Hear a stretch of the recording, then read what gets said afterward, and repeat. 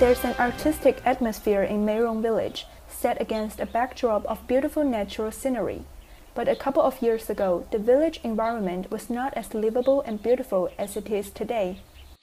The government program puts the environment at the heart of economic development in rural parts of China. Villagers in Meirong say they've benefited the most from improvements to infrastructure. Farming has also undergone profound changes. There have been other changes too. An abandoned oil mill was converted into a modern cafe featuring art installations.